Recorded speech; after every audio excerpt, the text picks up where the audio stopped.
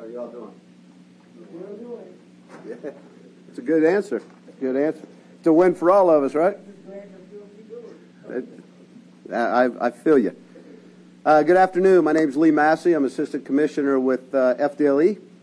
And on behalf of Commissioner Glass, I want to express our appreciation for you all showing up today. Obviously, we're here to discuss the arrest of Regina Hill. I'm going to give a brief overview of some of the information, and then I'm going to turn it over to Special Agent in charge, John Vecchio.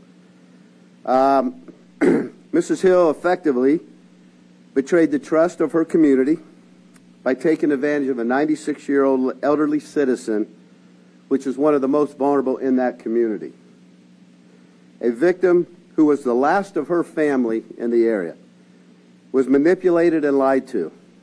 Her finances and personal information misused and abused for Hill's personal benefit. Obviously extremely tragic. This investigation was very exhaustive, required countless hours of witness interviews, document analysis, which we all know is very time-consuming, and investigative methods on top of those to complete. I want to now turn this press conference over to Sac Vecchio, who's going to talk about the charges and then some of the details of the investigation. But before John comes up here, I do want to let you know the case is still active.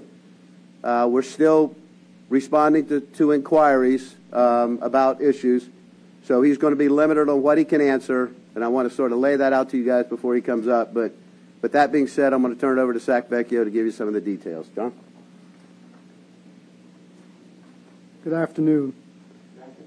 My name is John Vecchio. I'm the Special Agent in charge for the FDLE Orlando region.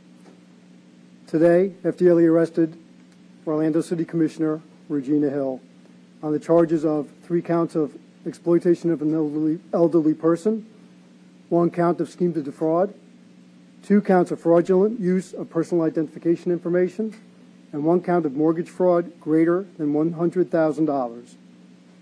Hill took advantage of one of the community's most vulnerable citizens and one of her constituents by obtaining and later using the victim's personal information and financial funds for her own benefit.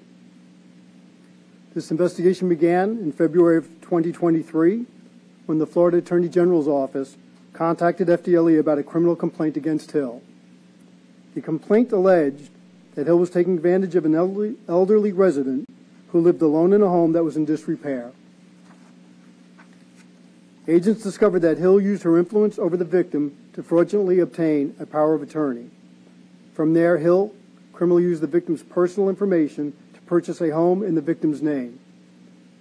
Hill repeatedly used the victim's finances to purchase rental cars, hotel stays, personal luxury items such as expensive bottles of perfume from high-end retailers, clothing, and paying her own personal bills.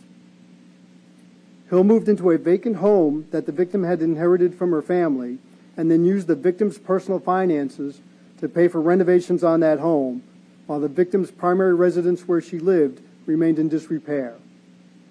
Hill's crimes cost the victim more than $100,000. This was a complex investigation. It involved a thorough review and analysis of several years of financial records. We located many witnesses, and we interviewed them, and we did that to identify the full extent and the evidence of the exploitation that had taken place over the years. I want to thank the FDLE agents who are behind me, the investigative team, as well as our partners at the 9th Judicial Circuit and the Office of Statewide Prosecution for their dedication and countless hours of investigative work that resulted in this arrest. This case does remain active and ongoing.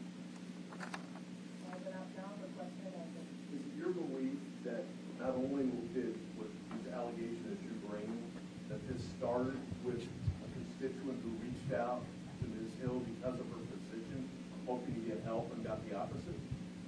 We are aware that this resident, that Ms. Hill became aware of this resident because of her position as the city commissioner, and that because of that she was able to lend what appeared to be some benefit services that then turned into these acts that we discussed. Follow up, used her position as the city commissioner to her own advantage personally. At some point, yes. And you said this is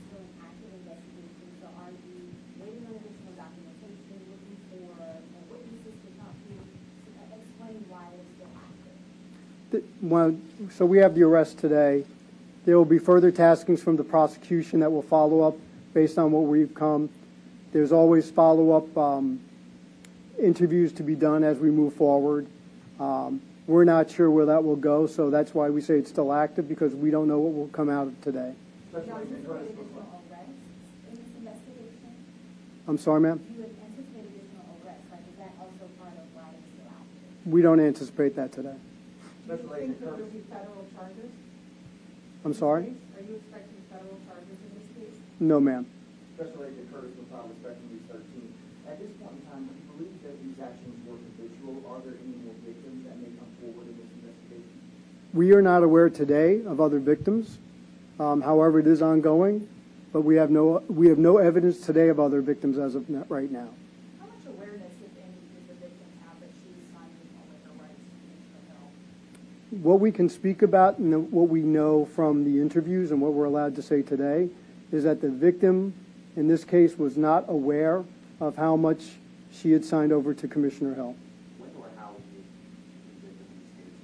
How did she become aware that she was the victim? Through our investigation and through interviews and through information we received as we continued to uncover some of the legal documents that had been filed and some of the other financial documents. Through discussions with her, we were able to determine what she knew and what she didn't know, and some of the facts that we know now she was unaware of. What can you tell us about the condition and stuff that went issues with and everything? Is your therapist? Can you get into more detail? Probably not right now. Comparing what you have found here in this investigation to other investigations that you've done involving city or county leaders, how does this stack up? Well, what you've found out. Well, let's talk about this. The charges today have to do with her acting as a citizen, not in her official capacity. So we need to stay focused on these crimes. She's charged because of what she did as a person. So the nexus there is she found out about this woman through her position with the city, but it's your belief that this was stuff she did not as a city commissioner, but as just a person in the community. That is correct. Again, I'm Jonathan Brown. I'm the founder of the World Marketing Magazine and Black Women Movement. And I dedicated my life to black women and their advancement. So is it fair to say that before you all took the drastic step of arresting her and charging her, that this was an exhaustive investigation and you did not take this money? I can say this. From when we found out about this complaint, which was February of 2023, we're talking about 13 months of investigation. That's a lot of work. It's a lot of time. It was hundreds of hours.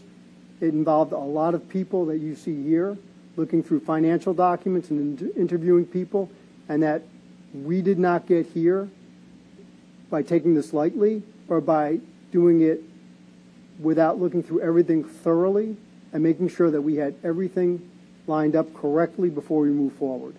Last question. Was she cooperative in the investigation?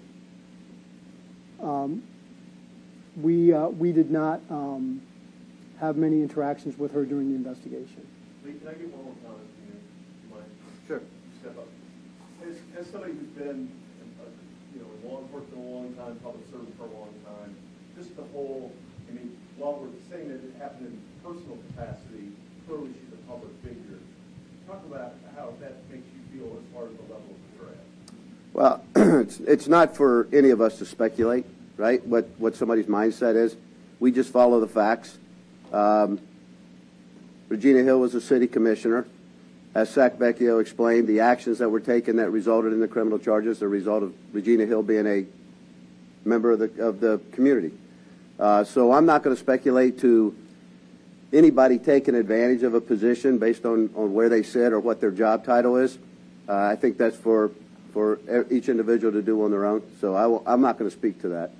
So you follow that. How do you separate those two things? Because you said she gained access to this woman because of the position she holds. And then you're saying this was as a private citizen. It seems like those lines are a little bit muddy. Well, so gaining access to a constituent is what part of their job as a city commissioner would be, right? The charges are a result of a crime. So what we're going to focus on is what she did to commit a crime. What we've determined is what her actions were that violated Florida state statute was done as a as an individual.